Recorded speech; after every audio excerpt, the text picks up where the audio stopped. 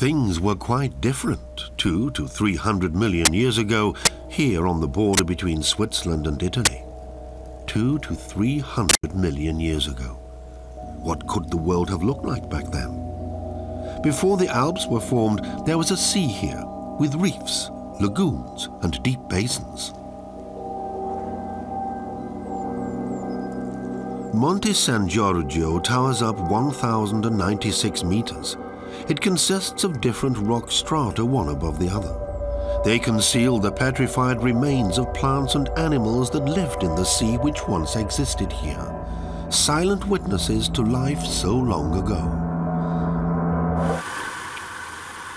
Amongst other things, stone has always been seen as a symbol of immovability and solidity, of tranquility and time. But legend has it that man can also issue forth from stone.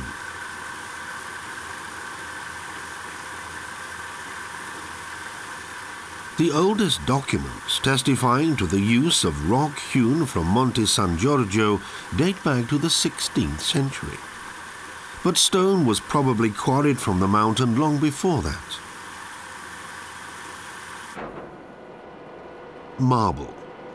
This reddish marmo di arzo has always been a luxurious building material for floors, staircases, columns, balustrades and altars.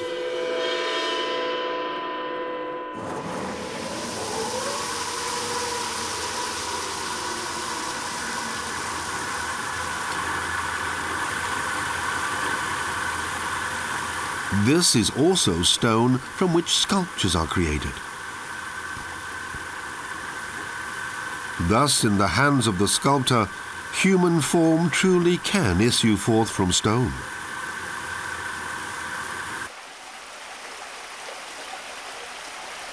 The limestone of Monte San Giorgio formed from deposits of ultrafine mud on the seabed.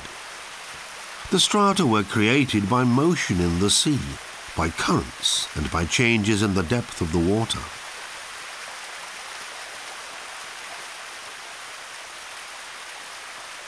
More than 20 meters high, the walls of the Valmara Gorge were formed by limestone deposits over a period of more than 200,000 years.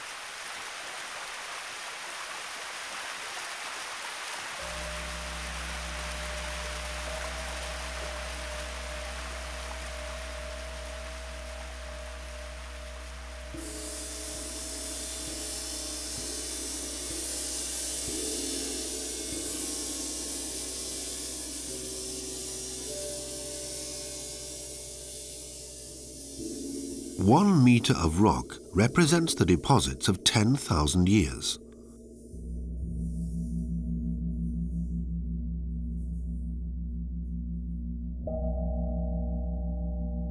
Ten centimeters correspond to 1,000 years. And a narrow layer, only 1 centimeter deep, is the result of limestone deposits over 100 years.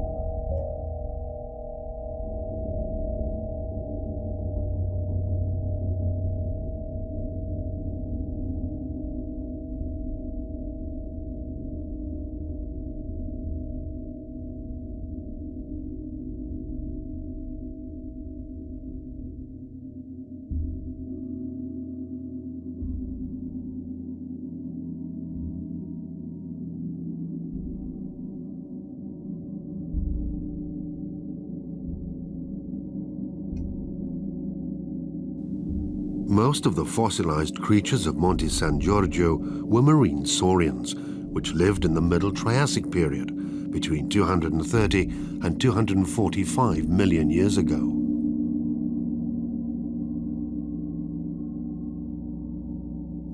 The dead animals that sank to the seabed were covered by a layer of mud, a toxic, sulfurous mass which preserved them. Otherwise, their cadavers would have soon been gnawed at and devoured by scavengers. As it is, though, the skeletons are in a good state of preservation.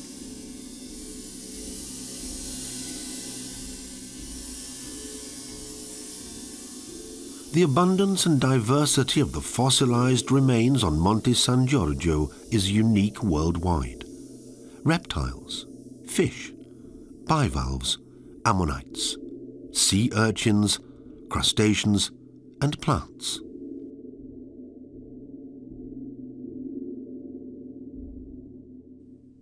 In 1919, Zurich zoologist Bernhard Peyer took an interest in the fossils of Monte San Giorgio. Under his direction, the University of Zurich carried out systematic excavation work.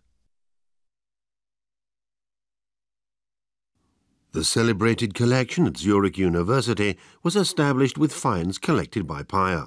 Through him, Monte San Giorgio became known as the Mountain of the Marine Fossils.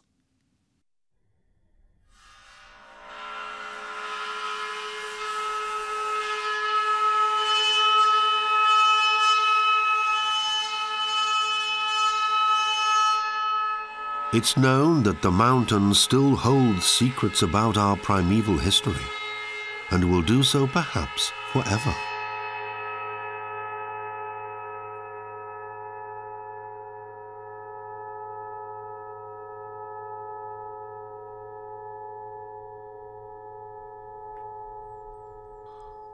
Down the ages, the quiet beauty of the mountain and the vastness of the region around it has also drawn people to establish hermitages here. For hermits, this is a place to find strength, to meditate, and to pray.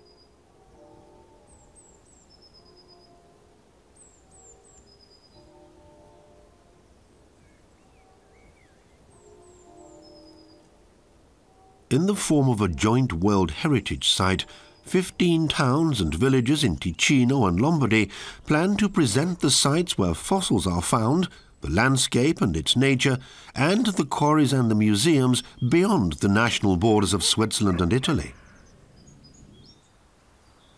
The countryside around Monte San Giorgio is a nature preserve, 25 square kilometers in area.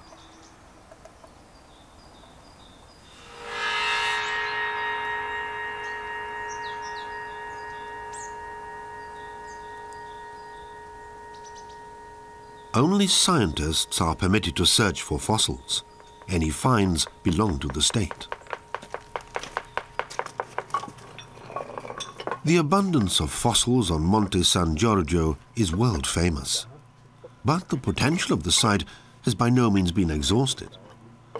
The work of archaeologist Heinz Furrer from the University of Zurich is carried out in close coordination with the University of Milan and the Museum of Natural History in Lugano.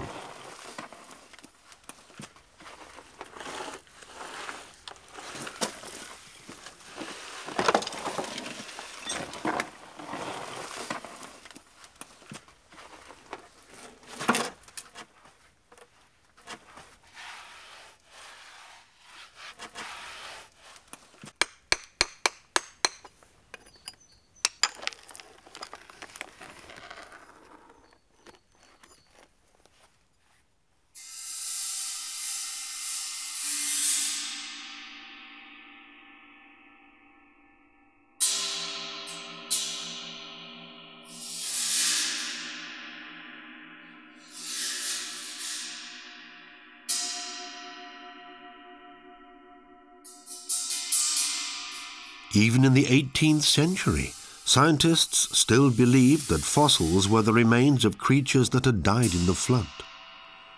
They looked specifically for human beings who had perished in the deluge, as is documented in the Bible in the book of Genesis.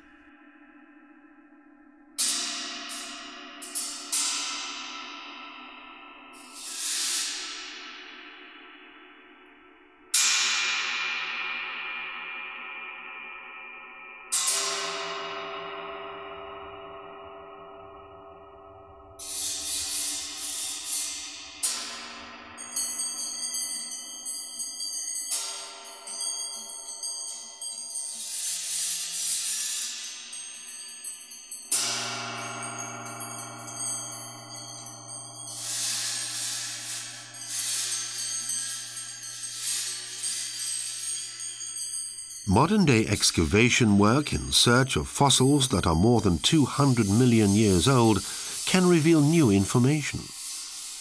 The latest finds can fill the gap in our knowledge of the way in which life on Earth developed.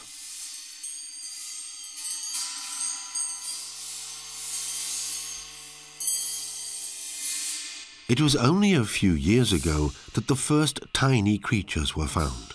Insects only a few centimeters or indeed millimeters in size. These are important new discoveries for research. According to Heinz Furrer, the prime aim of new excavation work is not to find spectacular skeletons, but to make a precise study of the rock strata in order to gain an impression of the landscape and of the animals and plants that lived in prehistoric times. How did creatures relate to their environment back then and to one another? What did that environment look like? What kind of symbioses existed? What sources of food did creatures have? Questions that reach far back into the Earth's history to a time long before man appeared. The old question of creation repeatedly crops up. What is the true secret of our origins? Can the mountain provide an answer? Which of our concepts would need correcting if we knew everything? Where do we humans stand? After all, our development began only 2.5 million years ago. The concept of time is also always a concept of a beginning and an end.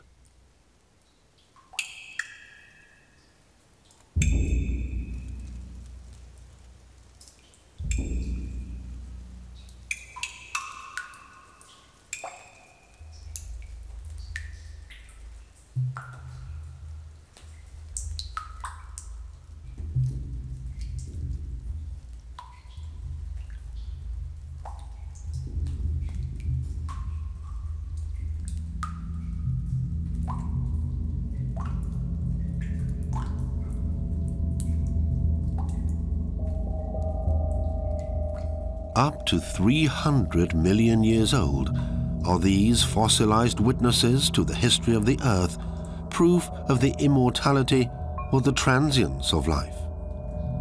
Are they proof of the infinite or the finite nature of our life today as human beings, and of life after us?